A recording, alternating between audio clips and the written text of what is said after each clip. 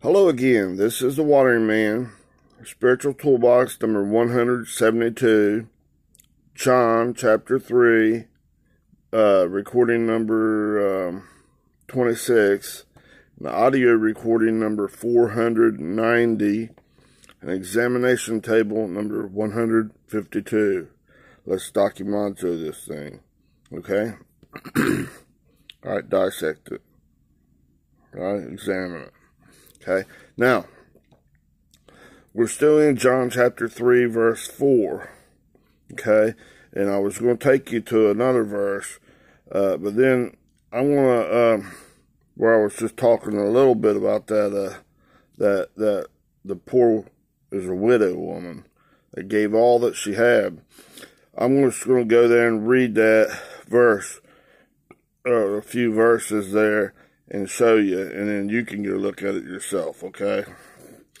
It's been a while since I looked at that, so I just was doing a loose paraphrase, just telling you about that. But we're going to go look at it a little bit more in depth, okay? Whoops. Well, I'm not going to go delving in there, because I'd have to make probably a series to get this, okay?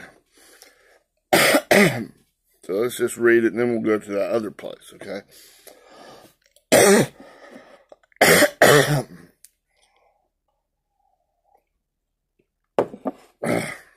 So this could be almost like your little homework, or just a little showing you, okay? All right. Now in Mark chapter 12, verse 41 through 44, to the end of the chapter there, is telling you about the poor widow woman, okay? All right. It says, starting in verse 41, let's read that out of the New King James, just because it flows a little bit better, and a lot of times they get their translations a little closer to the mark. Still errors, and not complete, but it's a little bit more accurate. Okay, so out of the New King James Version of the Bible, it says in verse 41 of Mark 12, "Now Jesus sat opposite the treasury and saw how the people put money into the treasury, and many who were rich put in much." Verse 42, "Then one poor widow came and threw in 2 mites, which makes a quadrans." Verse 43, "So he called his disciples to himself and said to them, Assuredly, I say to you that the poor widow has put in more than all those who have given to the treasury." She's done more than all the others put together. That's not looking with natural, physical eyes, with the seeing, hearing, taste, touch, and smell. Kind of like this Nicodemus cat in John chapter 3, right? Alright? She's not worried about shining outside the cup. She's giving all that she had from her heart, her mind, her thought processes, right? Just like you got to do in everyone, in the eye of the storm. Pursue God, choose God in hot pursuit. It's not talking just money. You can be, but it has to be all that you agree with God in hot pursuit. Everything you got. All right. Now, in verse 44, it says, "For they all put in out of their abundance." Just a little small amount of it. Here's a few little crumbs off my table. Right? Well, I eat the big old bunch of stuff, and here you have this little crumbs that's in my way anyways. Right? But she, the widow, the poor widow woman, out of her poverty, put in all that she had, her whole livelihood. "Trust in the Lord with all your heart, and lean not on your own understanding. In all your ways acknowledge him, and he will direct He will direct your path. Right? The course of life, the way you think, the way you live, right through that where the flesh is being out at the sides, and walk, exist, agree with God in hot pursuit, right back into God, with everything you got.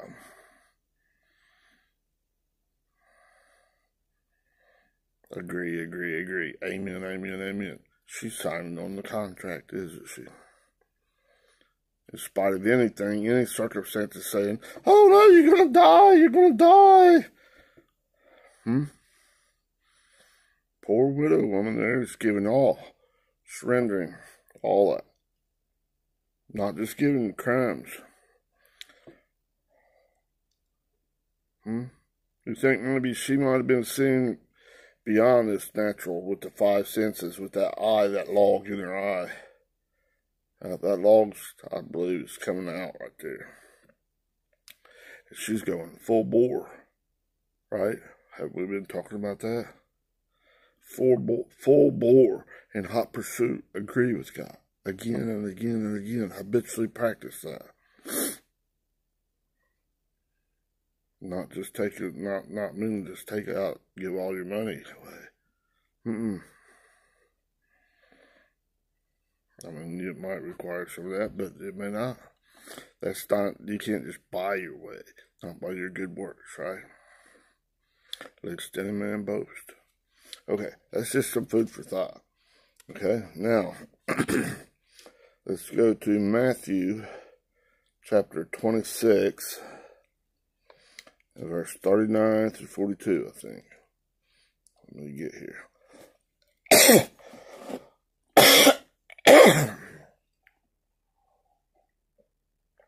If I break these down too much right now, it's going to take a long time. Okay?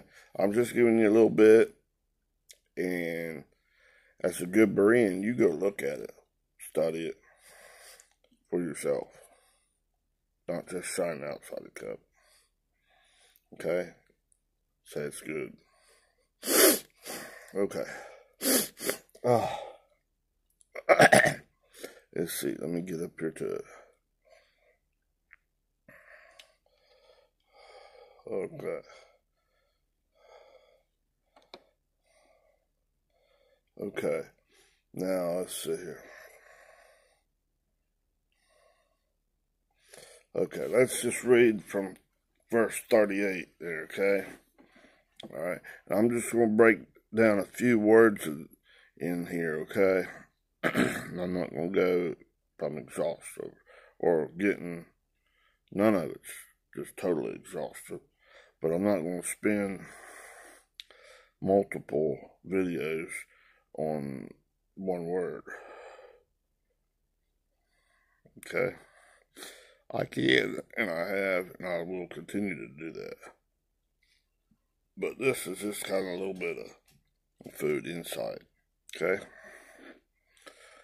Then said, in verse 38, then said he unto them, my soul is exceeding sorrowful, even unto death. Tarry ye here and watch with me. Okay, that's Jesus talking.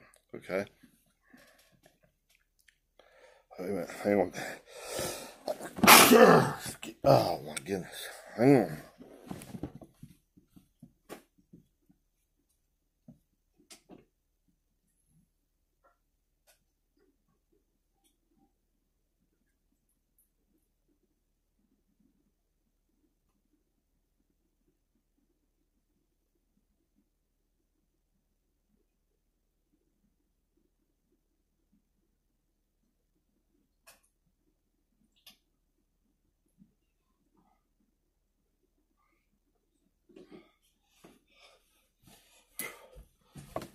Sorry about that.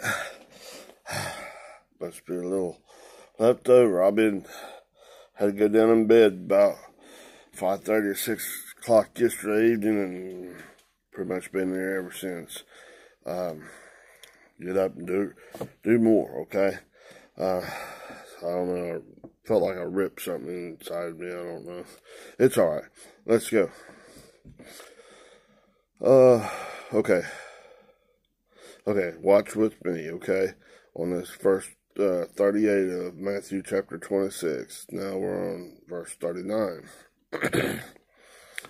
And he went a little farther and fell on his face and prayed, saying, O my Father, if it be possible, let this cup pass from me.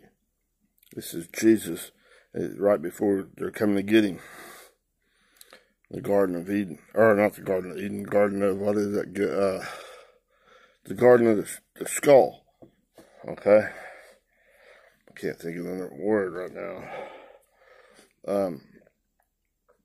Nevertheless, not as I will, not as I desire, but as you will.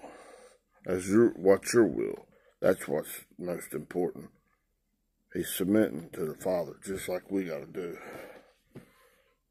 Okay, you can request, pray, make your request made known to God, and the peace of God, which surpasses all understanding, will guard or protect your hearts and minds in Christ Jesus, right? All right, Jesus is asking Father God to let this cup, basically this catastrophic thing, like, going to the cross, they're going to do some mighty nasty stuff to him. Let this pass if possible, but nevertheless, not my will be done, but yours. Whew. Wow. Right? Because I trust that you cause all things to work together for good. I know it. I know because I've agreed. See, he's showing.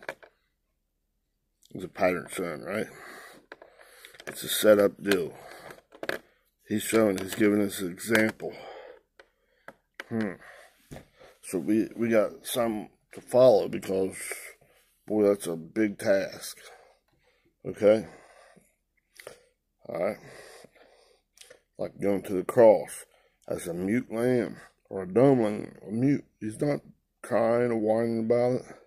That's as much as he says right there. Father, let this cup, please, I don't really wish to do this, but not my will be done, but yours be done. Wow.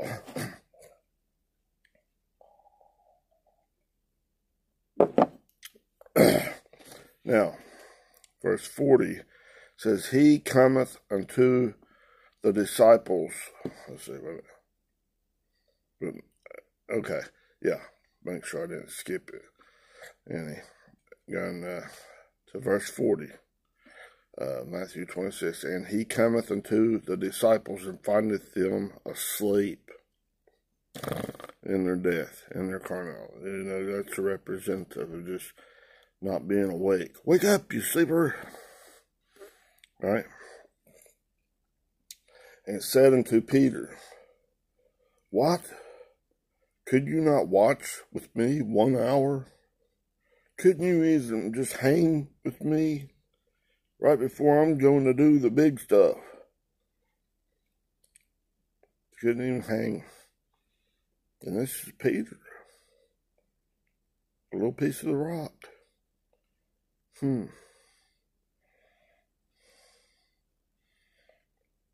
Watch and pray that you enter not into temptation. The spirit is willing, but the flesh is weak. Okay, we'll get back to that in just a little bit. He went away again the second time and prayed, saying, O my Father, if this cup may not pass away from me, except I drink it, except I do it, thy will be done. Kind of hard, a little bit tongue twister on that King James talking stuff. It's got like to decipher it. Say what? Speak some regular English. Let's read the New King James here just a minute. Again, a second time, he went away and prayed, saying, O my Father, if this cup cannot pass away from me unless I drink it, your will be done. Oh, okay. Makes a little more sense, right? Wow. if I gotta go through this, go get crucified on the cross, then okay, your will be done. Okay? Basically. Now, let's go back here just a minute. I wanted to show you a few words in, let's see which one I got. Yeah, right up here in verse 41. Watch and pray that ye enter not into temptation. The spirit is willing. Oh, excuse me.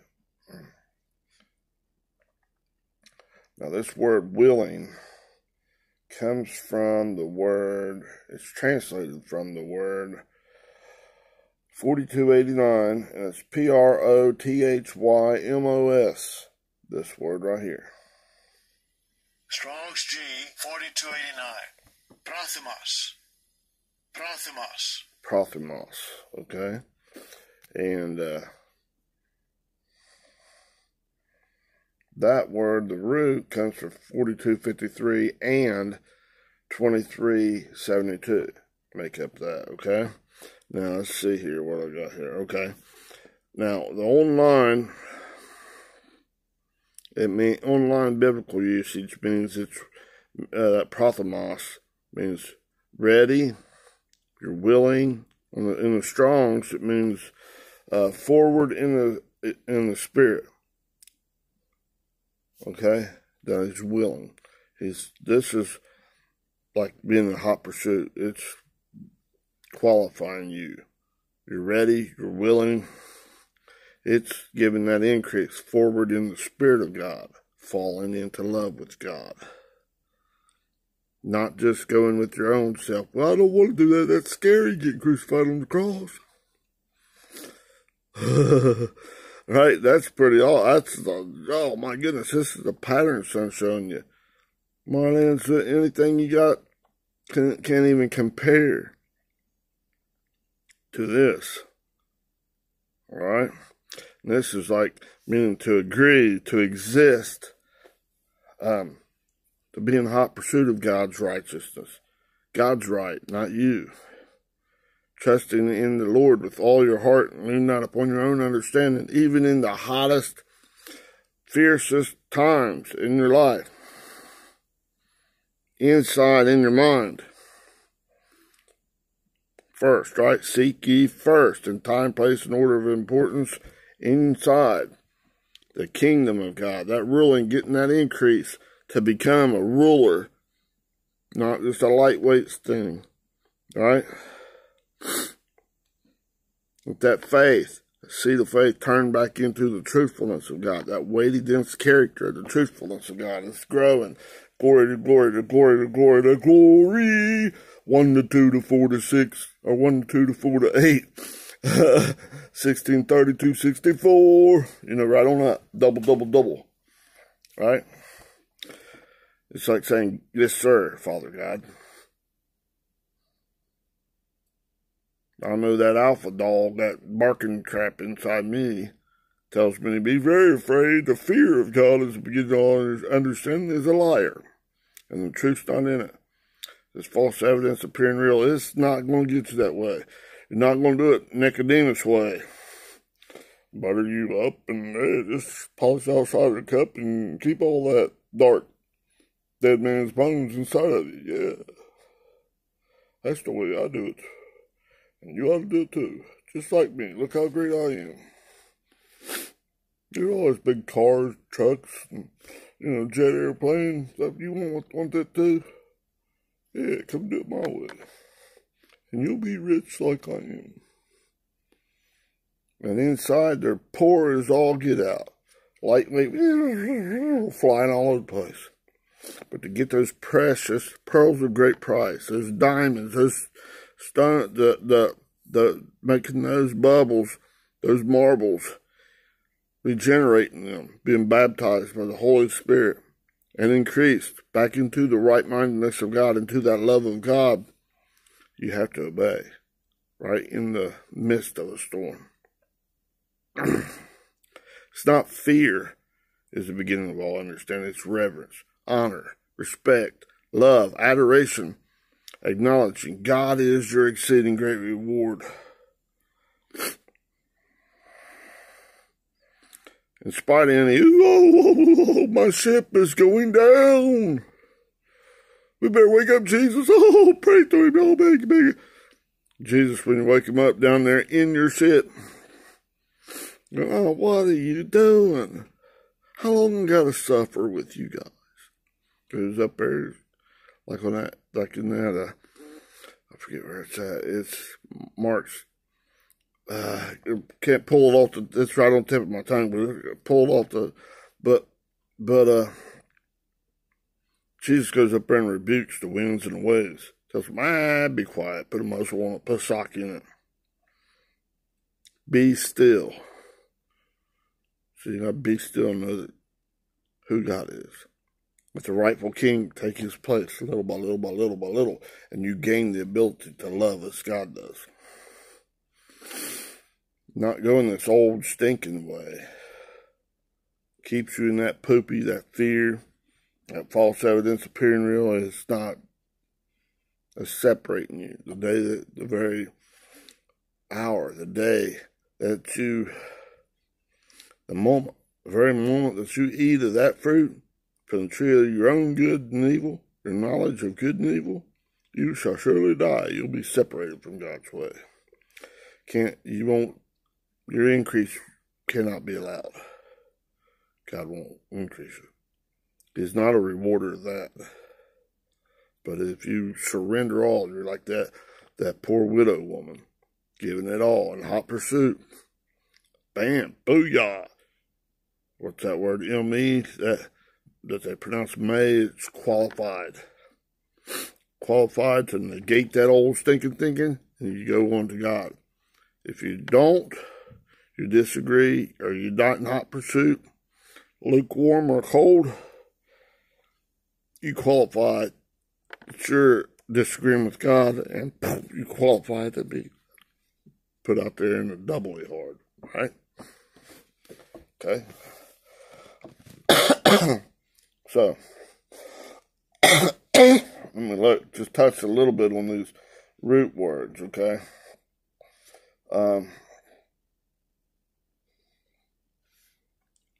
Now, also in the Strong's Concordance, this 4289, the word that they translate as alacrity, means willing. Okay, it's in the Strong's Concordance it says forward in spirit, and it's also a neuter noun of alacrity. And alacrity means cheerful readiness, promptness. Okay, willingness. You're willingly and prompt and cheerful endurance. You're cheerfully ready to surrender all that stinking thinking, all your own righteousness to go on. See, the Spirit is agreeing in hot pursuit and back into union, E-N-S-Y-N, God's righteousness. That's what the attitude that's needed to qualify you to go in and get that increase, okay? All that's out of willing, okay? I didn't even break down the two root words here. 4253 is one of them, and that's pro. Remember that? This is like the superior, and in this meaning, not that carnal mind which Nicodemus tries to convince you that that's the superior way. If that's right, that's before, that's prior to. God is the first and the last. God's righteousness, God's love beyond words is the superior way. Okay? So it's coming from that word, this prothemos, they translate as willing, okay? And 2372, see what that is. That's thumos. Oh my goodness. Now this one's, they translate a lot of times anger, wrath, and stuff. That's one of them. orge, thumos, okay? We're going to have to do on this one. This one may take a couple of things. The root word comes from the root of etymology of thumos, which is a masculine noun, comes from 2380. Now, this thumos is not like a anger or wrath, okay? It's a passion, as if breathing hard, okay? It's not anger, okay? But this is not an anger in hating. This is an anger as in boiling it up. Boiling up those hard fallow ground inside of you. That stuff that's trying to defeat you in your mind, okay? And it says, anger forthwith boiling up and soon subsiding in fierceness. God's fiercely is vindicating you, working hard to render you innocent, trying to show you and convince you. And you got to go just be in hot pursuit, be sold out in full bore. Yes, Father, you're right. You are great. Thank you. Much gratitude in this, right? You hear him intelligently and respond positively, obey him. Oh, wow, yes, yes, yes, yes, yes, right? You optonomize, you see it, hear it, taste, touch, or smell it, and you agree you're in hot pursuit, and hurrah, oh my goodness, yes, yes, yes. That's a little bit of increase, like from 1 to 2 to 4 to 8, right? He's rendering you innocent. Right? Father, forgive them, for they know not what they do. Right? Luke 23:34. Right? Jesus said that. Right? It's passion. It's thumos. Also passion.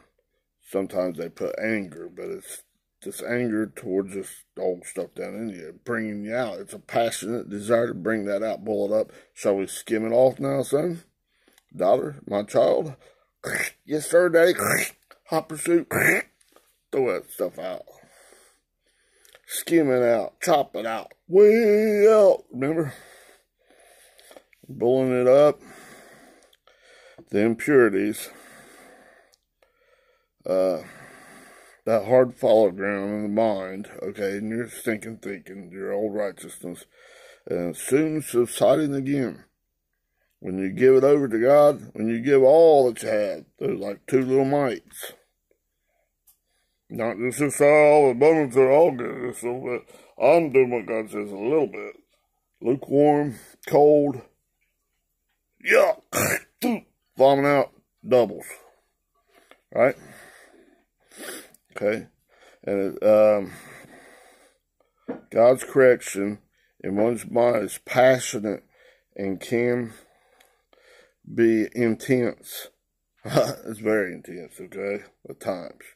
The intense breathing, that's why it's like misinterpreted by that carnal mind, that non-spiritual mind. It only sees with that big log in its eye. The seeing, hearing, taste, touch, and smell's got that eye. Your own me, myself, and I. That old ego in there telling you, this is bad, this is really bad. They get that log out of your eye so you can see clearly. To help anybody and to help yourself first. Be in hot pursuit. Because with that log in your eye, you got the SHITTS. You got diarrhea, okay? You got to realize God's